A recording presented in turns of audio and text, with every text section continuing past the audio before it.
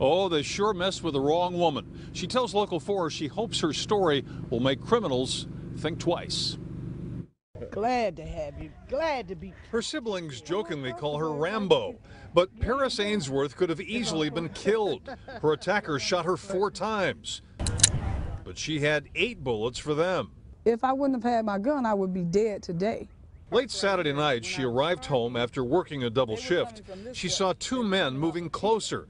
Before she got out of the car, she put her .45 caliber handgun in her pocket. And he said, "Don't pull it," and he shot immediately. She was hit 3 times in the side and once in the hand. It was not her shooting hand. I said, "You pulled out and start shooting." One, he was right in the middle of the street.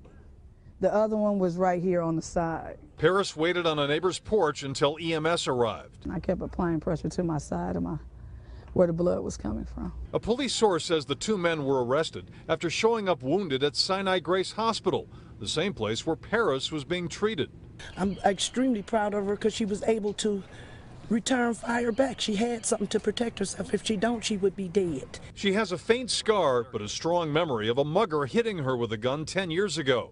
2 years ago, she got a concealed weapons permit. This is ludicrous, the way that they are just robbing and trying to take stuff from people and killing people. She praises Detroit police for the help they gave that night, but she's convinced that law-abiding citizens need to be ready to protect themselves. Well, could he have shot you because he thought you were going to shoot him? No, he didn't shoot me because he felt as though I was going to shoot him. He didn't care. He just shot. He didn't look like, oh my God, I shouldn't have. He just had like the devil in him. Paris is 51. She has 4 grandsons and works in healthcare. She has 2 handguns and trains regularly. I thank God that I'm here in my family. It was horrible. I never want to see anything like that again.